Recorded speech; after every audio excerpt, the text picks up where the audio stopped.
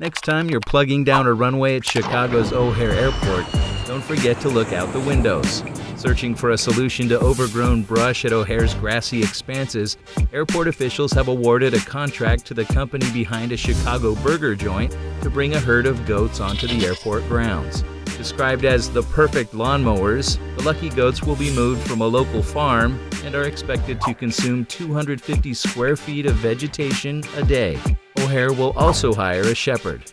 Officials at the country's second busiest airport said the program would make its operations more eco-friendly, adding that the goats will be well fenced off should one try to make an unwelcome sojourn onto a runway.